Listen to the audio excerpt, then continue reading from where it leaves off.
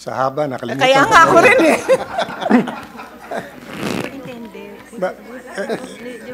Madam Chair, let me phrase it in a better way. No, let me phrase it. Ang tanong ko po, bakit tinanggal yung superintendent? Okay. So, Mr. President, according to the Secretary, Vice President, the two superintendents were already clashing. Okay. And So let me answer the that. So because the Vice President might not have gotten the right information during that time, with all due respect. First of all, the superintendent, Dr. Ailes, was taking every single order from USEC POA and from the NCR director. Pinapakita niya sa akin yung text mismo. Every single action niya. In fact, tinataguan pa niya minsan yung mayor to meet with the principals away from the two mayors. It was the superintendent of Makati who was emailing the teachers and principals in Embo na wag papasukin ang mga taga-Taguig. Okay? And USEC POA was there when Mayor Abby threatened that kung hindi magbabayad ang Taguig to rent, isasara na lang niya yung schools. Di ba? So from the very start, alam mo na kung sinong reasonable at hindi. So it goes back to yung sinabi po ni Asek Bringas, no? Asek, ang problema kasi sinabi mo, yung neutral, yung wag magpaipit, this is a question of tama't mali eh. Sino ba may jurisdiction? Taguig or Makati? Makati superintendent should have nothing to do with the 10 barangays. The principals, when they met with Dr. Ailes and with the NCR director, were given a choice. Lumipat sila sa District 1 ng Makati or to remain. They chose to remain. Almost all of them. Dahil mas gusto daw nila sa Taguig. So you were assuring the teachers kanina, gawin nyo lang yung tama, okay kayo. Eh, hindi yung ginawa kay kay Dr. Ailes eh. Ginawa niya yung tama, tinamaan nyo eh. Tinanggal nyo eh. Why? Because of the PR effort of Mayor Abby na saying may gulo doon. I have the videos now if you want to see it. They barricaded the schools. There are no people barricading the schools, which goes to the next point. Who is guarding the schools right now? Kaninong security guard? Sa DepEd ba? The answer is no. Yeah, kaninong Not security DepEd. guards? Alam nyo? Makati? Contracted by Makati, Oh. Mr. President. And why are you protecting them?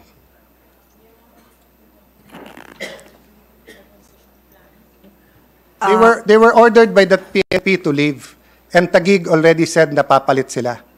And the principals already said, one of them hindi pinayagan ng security guard sa loob ng sarili niyang school. The security guards there are taking orders from Makati, not from DepEd. In front of the DepEd and NCR, sinabi ng Taguig, when our security comes in, they will not be following the mayor of Taguig, they will be following the principals. In your meeting, there were certain agreements. Hindi naman sinusunod ng Makati dahil yung security guard sa Makati eh. Ito, dalawang sulat sa iyo sa PNP, they're here. Pinatawag ko yung mismong SOSA. Sumulat sa inyo, hindi nyo man lang sinagot eh. So how can you say you're not protecting? Yusek Powa, ito, may sulat sa inyo. Nakita mo na yung letter.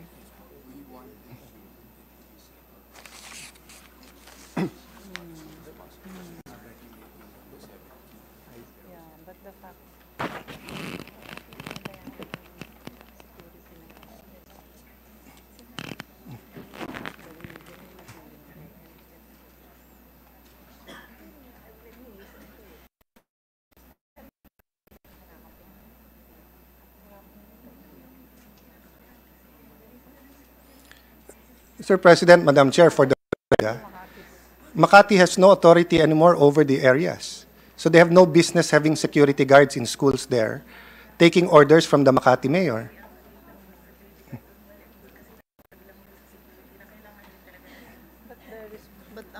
And you have not allowed Taguig security guards to enter. There are several letters pending since hindi nyo rin sinasagot. So how can you say you're not protecting and favoring yung Makati security guards? Pag may nangyari sa school na yan, is it the responsibility of the Taguig mayor or the Makati mayor? According to the Vice President and Secretary, it's the DepEd No, responsibility. I take exception. It's both. If something happens to Davao High School, it's both the mayor of Davao and the DepEd. Kasi constituents eh. DepEd doesn't live alone. Hindi isolated ang DepEd, hindi all-powerful ang DepEd. DepEd tagig yan. Look at the basic governance law. Look at the government code. Meron kayong DepEd tagig. There's no such thing as DepEd Office of the Secretary.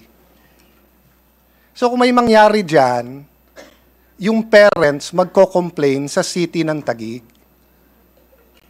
Hindi sa DepEd. Kung may mangyari sa health center, sa Comembo, Embo, Rembo, they will complain to DOH and Taguig. Hindi pwedeng sabihin ng DOH, DOH lang. Diba? Yet, you're not allowing Taguig put security guards there.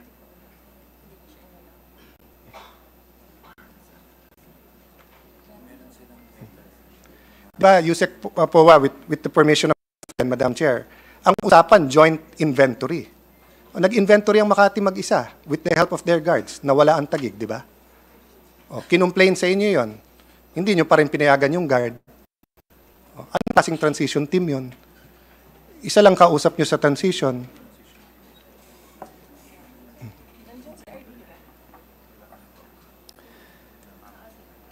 Mr. President, is the senator waiting for a reply regarding the letter? Because you had the question earlier, so I'm not sure if No, there is a response. I'd like to find out para umikli, Yes. because I Yes. made my point. Are they going to allow security guards from Taguig to make sure na safe yung teachers, students, and no there or not? Yes, no? Sabi mo yes, di ba? Yes. Oo. Security, yeah. Mr. President, pending the transition plan, yes, security forces or security guards from Taguig will be allowed there. Okay. I thank you for that, Madam Vice President. Actually, in because- fairness, she was saying that to me earlier already when you first mentioned the yeah, question. but the transition committee has not answered. Yeah, I was saying And nga- may rules ang PNP, kaya nga nalilito na sila eh. Diba? Because usually, it's the principal who decides. Okay? So, which goes to my point on ownership. Is there an issue sa ownership ng schools? We asked them to render it.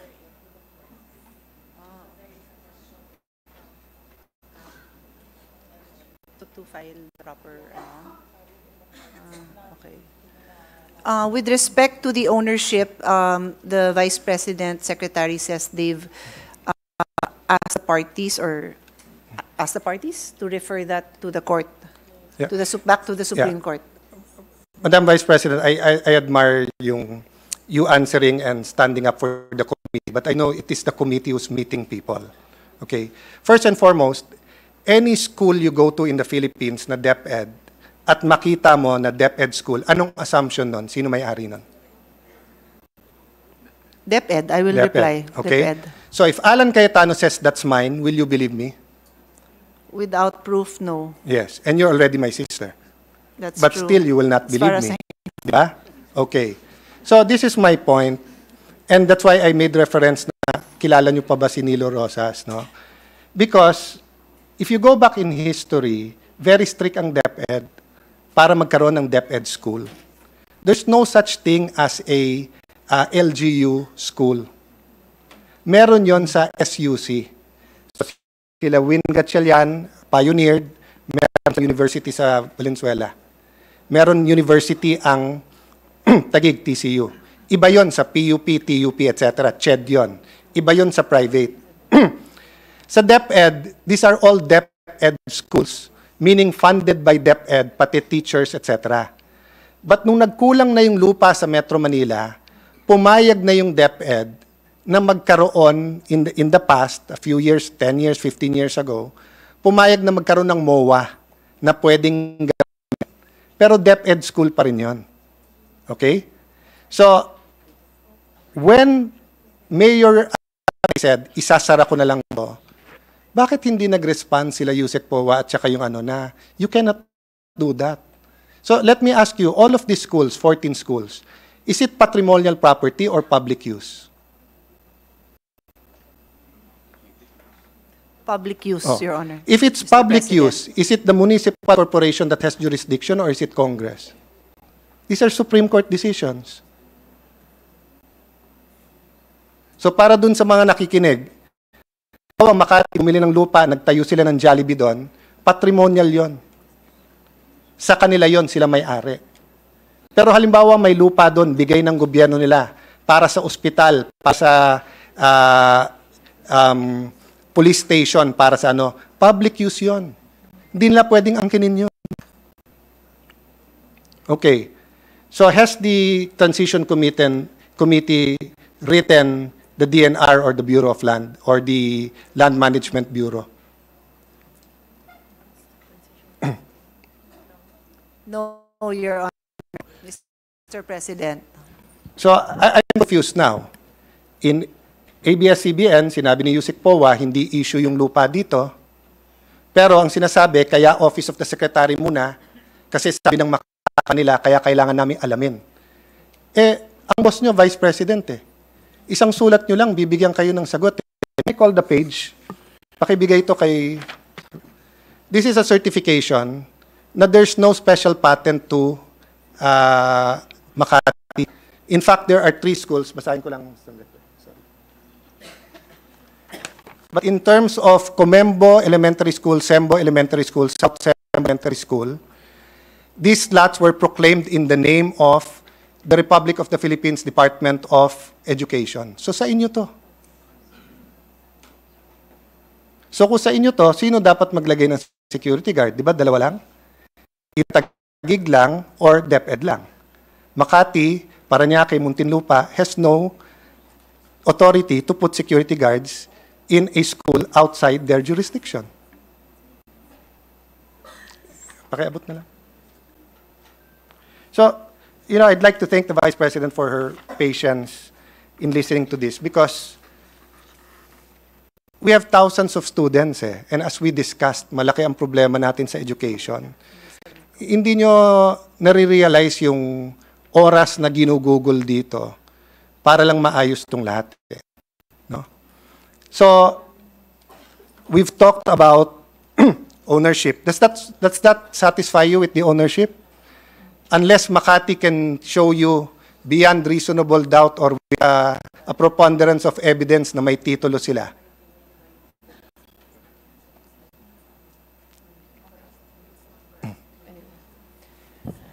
Mr. President, according to the Vice President, Secretary, Makati has made it clear that they are questioning the ownership, claiming the ownership of the property. And that's Madam why Chair, they have anyone asked- can they say. have- We have people in Rizal who say they own the whole Metro Manila. There are crazy people everywhere. So where's their evidence? Where's their title? This is Fort Bonifacio, proclaimed land yan Prinoclaim yan sa gobyerno So pag sinabi ng Makati sa kanila to, nasaan ang kanilang puweba? So maniniwala tayo? This is not land that a municipal corporation bought in the sense na patrimonial or this is not commercial land. This is land that was proclaimed from the public domain for a specific purpose, which is for schools. So Makati can make all its claims. So papakinggan natin ang Makati. So pag sinabi ng Maynila, sila na may...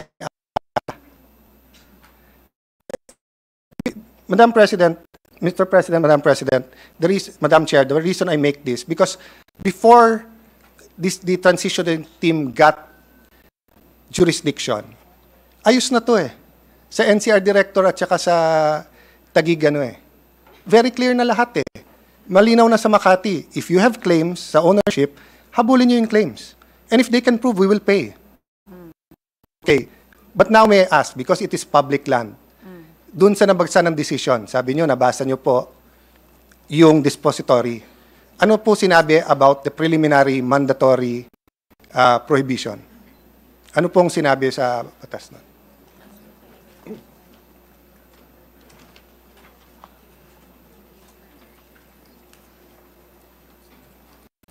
To abbreviate, Madam Chair, may I read it na lang? It here, The writ of preliminary injunction dated August 2, 1994 issued by RTC of Pasig explicitly referring to Parcel 3 and 4, PSU 2013 comprising Fort Bonifacio be made permanent insofar as it enjoined the municipality, now City of Makati, from exercising jurisdiction over and making improvement or otherwise treating as part of their territory Parcel 3 and 4, PSU 2031 comprising Fort Bonifacio. So, I assume abogado yung head ng legal nyo. If you have a injunction prohibiting them from introducing improvements, and they introduce improvements, are they a builder in good faith or bad faith? Builder in bad faith, according to DepEd, Your Honor, Mr. President. And does the accessory follow the principal or the principal follow the accessory? The accessory follows the principal, Your Honor, Mr. President. So, Madam Chair, napakasimple. Public land, sinabi na ng DNR, walang proclamation sa pangalan ng Makati. Kung ginastusan man ng Makati, they violated the injunction. Klaro ang civil code, builder and bad faith. But even assuming may doubt, it's still public use. So all that has to say to Makati, kung naghahabol kayo dahil siya, you file a case at maningil kayo sa Taguig. Di ba? Oh, so ano yung issue? Wala namang issue nung transition, okay na eh. So, let me go to my next point. They're asking for jurisdiction for 4 schools. Is there any legal basis for that? Is there any precedent in the whole country that one city will ask for jurisdiction of schools in another city?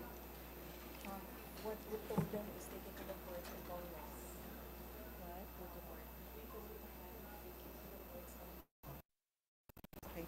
Mr. President, the Vice President says they told them to take it to the courts and Congress. Thank you for that, Madam Chair. So, I take it that DepEd will deny the request because there's no legal basis for Yes. the 4 Yes, Mr. President, yes. schools, no? So, Mr. President, you know, there's no doubt this is an emotional issue for everyone. Kami nandito, hindi lang para sa gig, para din dun sa 10 barangay.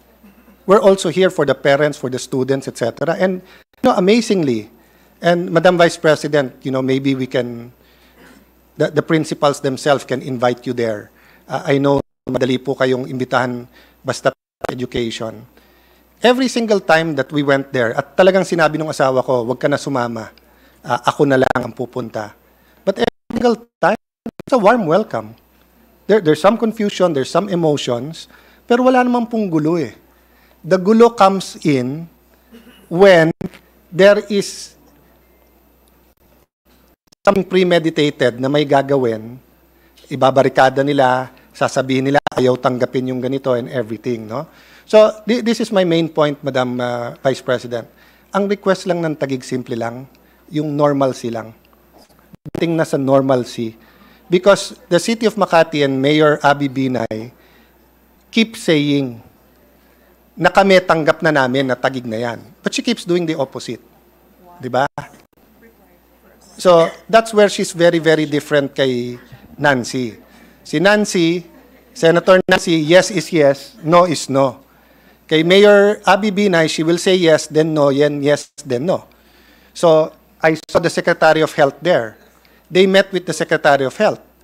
Si Mayor Binay mismo nagsabi, on this date, transition na, kunin nyo na yung health center. A few weeks later, nag-abroad, tapos ayaw nang ibigay yung health center. So, we will never be able to finish our transition pagka ganyan. And we will not be able to give the services that EMBOs deserve if the superintendent will have to say, iba prato ko sa 28 barangays, iba prato ko sa 10 barangays. That's why yung normalcy nung 38 barangays na yan, that's why I'll go back. I mean, I've accepted the apology and I do understand, no? But yung point ko, Ma'am, Sir, Ma'am Vice President and to everyone, no? Hindi po pwedeng ang attitude natin, politika to, issue to, neutral. Ang attitude natin, as the Vice President said kanina, may decision, we stick to the decision. So, can Taguig, without the permission of the Superintendent of Parañaque, do any activities in the schools of Parañaque?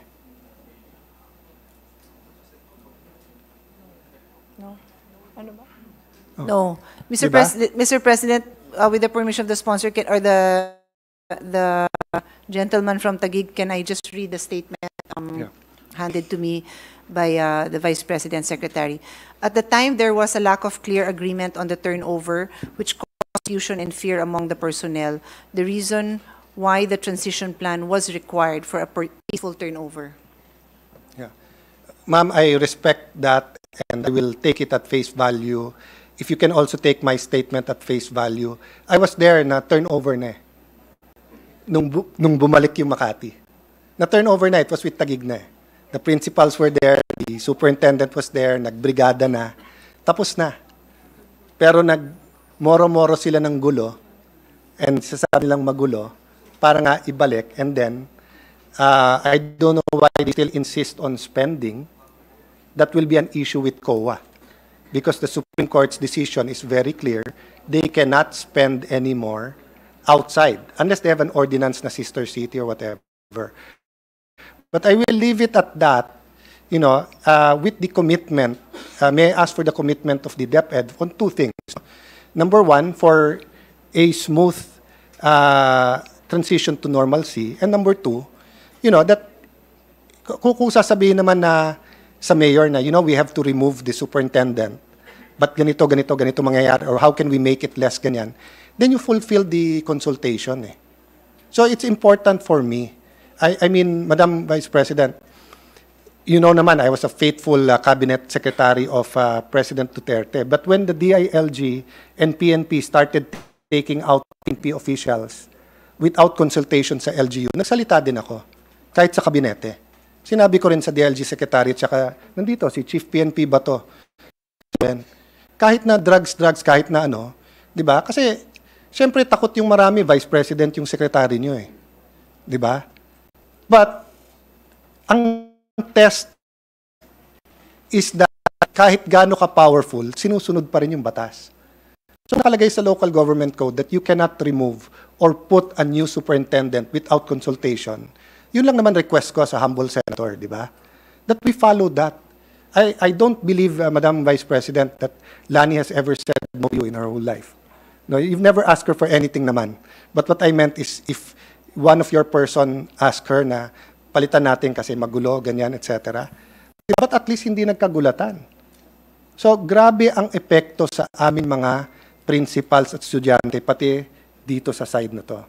So, just as a last question, the DBM issued a circular na for all the EMBO barangays, ililipat na yung budget under the Taguig. May I be assured, because I haven't seen the sa GAB, siya? It's there. Yeah. The budget has been... the budget has already been... the budget already reflects that, Mr. President, and according to ASEC, they're already preparing also the implementation, basically, transferring the plantilla. So would my sister want me to end my interpellation now?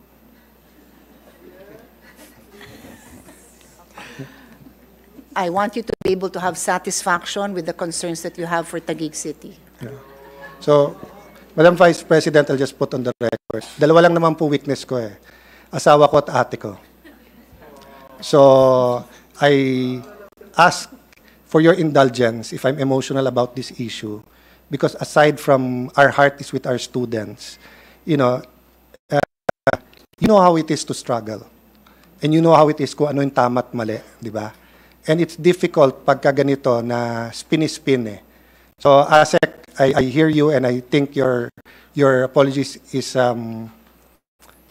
sincere.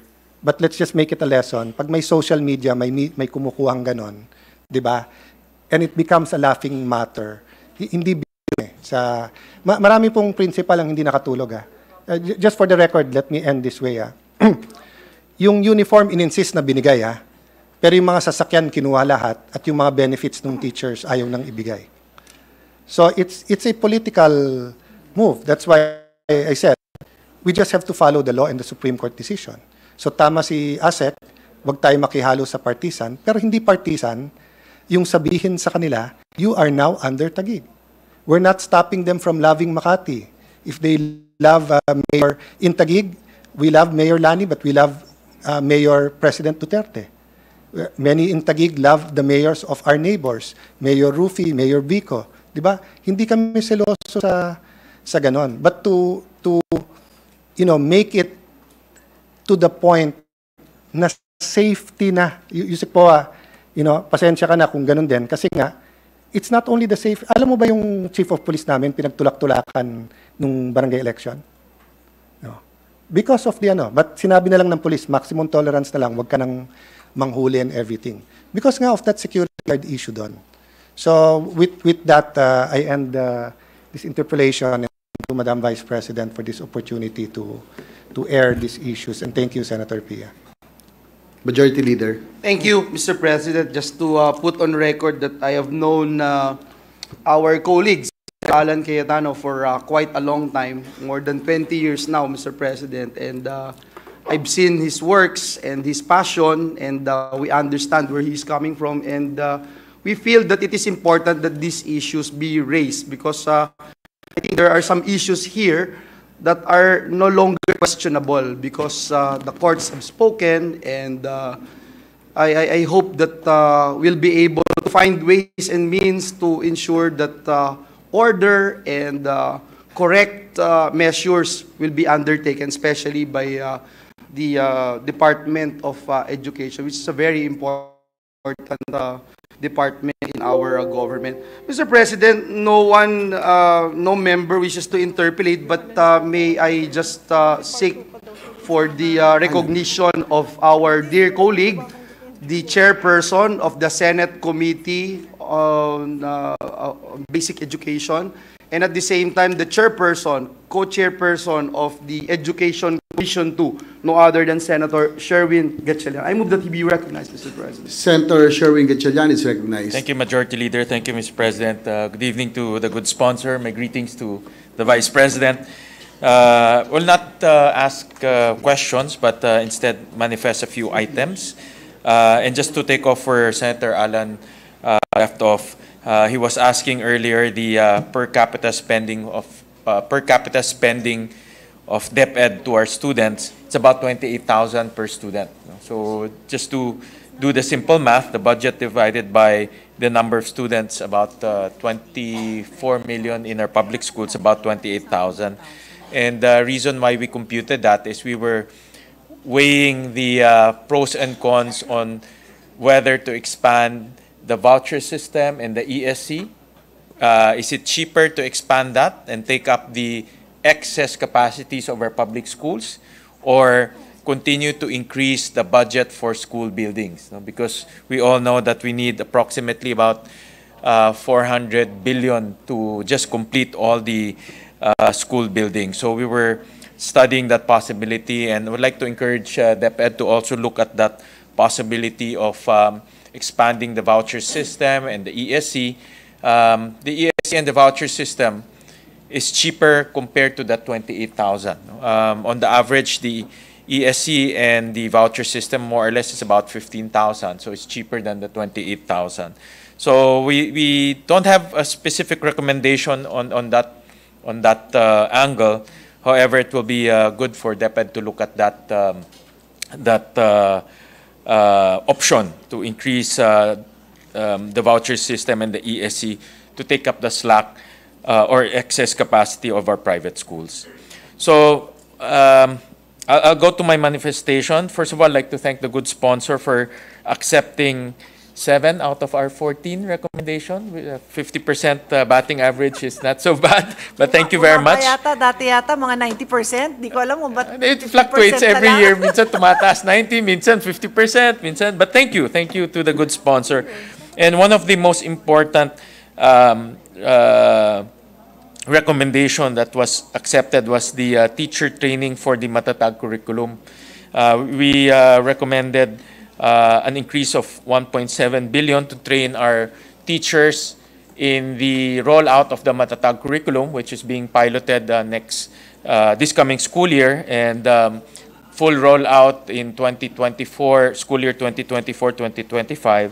I would like to thank the good sponsor for adding 1.5 billion to train our school teachers. That's approximately about 200,000 more or less to school teachers in Key Stage 1 and other grade levels. So I'd like to thank the good sponsor for that.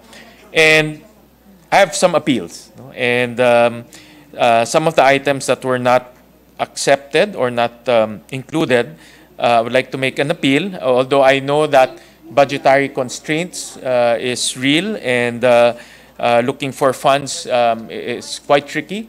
Nevertheless, I just want to make an appeal and put on record some of the items that we made recommendations. Number one is we recommended to include 160 million for mental health. And this is an offshoot of the hearing that we conducted on mental health. And we were quite shocked that in the last 5 years, from school year 2017 to present, to date, there are about 7,000 students who attempted suicide. And there are about 1,600 learners who actually committed suicide in the last 5 years. So this is a very concerning phenomenon in our school system. And I would like to recommend to increase the budgetary allocation for mental health programs to address all of these mental health concerns. The other one is connected to Senator Alan's comment earlier on the TechVoc track. And I really believe that the TechVoc track is the low-hanging fruit in terms of improving our K-12 system. And we recommended 144 million pesos to train our senior high school teachers to be certified in TechVoc. So that means when they are certified by TESDA as trainers, the whole TechVoc program can be accredited by TESDA. And once the program is accredited, our students can improve their passing rate in taking the NC1, NC2. Senator Alan asked earlier how many students took the TechVoc track. About 400 students, 1,000 students took the TechVoc track, of which only 7% took the national certification, and 93% did not take the certification. So in other words, this is a low-hanging fruit. If we can encourage the whole 400,000 to take the national certification, and looking at the data, the passing rate for those who took the national certification is as high as 98%. So They all passed. they all, But almost the all question passed. is, how come 93, how the bulk did not Yes, take the 93% did not take. 90 did not take it. Yeah, because one of the reasons during the hearing is cost. To take the examination will cost about 1,000, 2,000 pesos per student. And in the budget of TESDA, we also recommended to include the national certification for senior high school students, and that was accepted by the proponent, the sponsor. But in order to level up and to improve the TechVoc track, we need two things. Number one is to train our senior high school teachers to become trainers and accredit them by TESDA. And then number two, the whole TechVoc track of DepEd should be accredited by TESDA. And those are the two things in order to make sure that our TechVoc track is accredited by TESDA. So that's why we recommended 144 million to train our teachers to become trainers, TechVoc trainers. And the last appeal and recommendation that we made is to create non-teaching positions in the Department of Education. We recommended an allocation of 1.9 billion pesos. I know it's a substantial amount, to hire 5,000 administrative officers and 3,000 project development officers to help our teachers unload their administrative responsibilities. Yeah. And this has been a perennial, I'm sure the good sponsor have heard this many, many times, and this is actually one of the low-hanging fruits as well that we can improve in terms of teaching efficiency in our classrooms. And we recommend to hire as many administrative officers and project development officers so that our teachers can be unloaded with their administrative responsibilities. So again, those are the three appeals and recommendations that we are setting forth, and we also have some recommendations on where the budget will come from, and I will just submit to Yeah, the good sige, sponsor sige. on some of the funding sources that we can tap into in order to fulfill those three recommendations that I mentioned. So that's it, Mr. President, and to our good sponsor. Sir President, Yes. thank you, Mr. Majority President. Leader. Before I make the final motion on this particular budget deliberation on this particular agency, Mr. President, may I just quickly react and make a short manifestation as I was listening attentively to the statements made by the honorable gentleman from Taguig, Patero, Senator Alan Peter Cayetano. He talked about the importance of implementing K-12. And I thought, Mr. President, it is important to note that a lot of stakeholders worked doubly hard to pass this law. The law was passed in 2023, RA 10533, with a vision, and I quote, to establish, maintain, and support a complete, adequate, and integrated system of education, and to ensure that every graduate of basic education shall be an empowered individual. Mr. President, the K-12 model is good, as validated by the experience of various countries, but the problem is the capacity of our, and this has been crystal clear during the discussions made in the Education Commission, chaired by Senator Sherwin Gatchalian, members of which are all here right now, Senator Pia Cayetano, Senator Sani Angara. Yes. Yes, Mr. President. And the problem again, Mr. President, is the capacity of our educational system. Like TESDA, for instance, as made mention by Senator Gatchalian, it has no sufficient number of trainers and assessors. And that's why even if we continue to push for higher budget for this particular agency, but they don't have the capacity to produce. I mean, and I would love to see the figures that will be given to us by the agency, Mr. President, distinguished colleagues. For example, if you're just saying lack of funds, if we buy equipment, if we put up facilities, who will teach there, Mr. President, distinguished colleagues? And so this is very important, and I think in this particular case, we are deliberating on the budget of DepEd.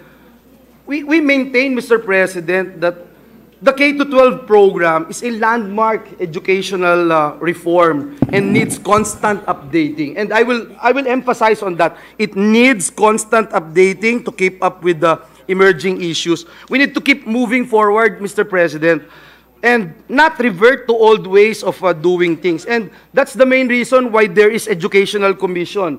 And right now, we are tasked of reviewing our educational system and ensure that we'll be able to give the best possible educational program to our country and people. Mr. President, let me also put into the record this representation's full support in the budget of the Department of Education. Naniniwala po ako, Ginoong Pangulo, na ang edukasyon po ang susi sa bawat pinto ng oportunidad para sa ating mga kababayan, lalo na sa ating mga kabataan. At tayo po ay nagagalak na maging katuwang ng ating butihing Vice President Sara Duterte, upang mapabuti po yung learning outcomes para sa ating mga mag-aaral. Would also like to take this opportunity, Mr. President, to thank the Vice President for her leadership in the PQF-NCC, yung Philippine Qualifications Framework National Coordinating Council and for holding regular meetings of the council. Kasi Madam Vice President, for the past so many years, every time we tackled the budget of DepEd, TESDA, and CHED, we would always ask this representation together with Senator Pia, Senator Win, Senator Angara. We would always ask, how many times do you meet? In fact, in the last 4 years, bago ho kayo dumating, last 4 years, 4 times lang nag-meeting. Doon pong umupo si Vice President Sara, in a span of a year and a half, naka 4 meetings na po kaagad sila. So, Mr. President, I think this is important. Kailangan mag-meet talaga yung mga education agencies natin. So, we'd like to manifest that we are in full support, again, in the creation of Permanent Secretariat of the PQF-NCC. This was mentioned during the budget deliberation of DepEd. And during the break, this representation, together with this representation's office, coordinated with DepEd officials and worked with us in ensuring that the work of the council continues in 2024. We have also put some funds, for example, the additional 12 million for the purpose of in the budget of TESDA as the Secretariat of the Council. So, yan po yung ating ginagawa, and as author and sponsor of RA 10968 or the PQF law, we are confident, Mr. President, that this will bring wider mobility and opportunities to every Filipino through increased recognition of the value and comparability of their qualifications. So, muli, Ginoong Pangulo, maraming salamat, and thank you po sa lahat ng tulong ng ating distinguished sponsor, Senator Pia Cayetano. Mr. President, the Deputy Minority Leader would also like to make a short manifestation. I move that she be recognized. Yes, our distinguished Deputy Minority Floor Leader is recognized. Salamat kaayo, Mr. President. Just a brief manifestation that this representation joins with a very important evaluation of the Majority Leader. The K-12 was a landmark and game-changing education reform. And in fact, even before the pandemic struck our country, sinasabi na rin po ng iba pa nating mga education reform advocates, kasunod ng K-12, dapat mayroon pa ngang mga kasunod pang education reforms on teacher training, on making sure that the numbers of school buildings, classrooms, etc. are sufficient, and many, many others. I'm glad that the Majority Leader said that this matter of the K-12, or for that matter, yung mother language education, are some of the important agenda being taken up by the Education Commission too. And since that came up also, just for the record, again, Mr. President, I need to manifest for the minority that it is regrettable that we are not participants in the EDCOM too. So we will just have to engage the important agenda being taken up by the EDCOM too, and certainly the important findings and recommendations of the Commission when the matter is brought to plenary. So just those two things, Mr. President, an affirmation of the K-12, and then the matter of the EDCOM too. Salamat kaayo, Mr. President. Thank you, Mr. President. Mr. President, there being no other reservation for interpellation, I move that we close the period of interpellations and debate and consider the budget of the Office of the Department of Education, Office of the Secretary, Early Childhood Care and Development Council, National Book Development Board, National Council for Children's Television, National Museum of the Philippines, Philippine High School for the Arts, and National Academy for Sports to be deemed submitted for the body's consideration. I so move, Mr. President. There be no objection to the motion. These aforementioned offices under the Department of Education is hereby deemed submitted. Congratulations. I ask for a minute suspension. Thank you, Mr. President.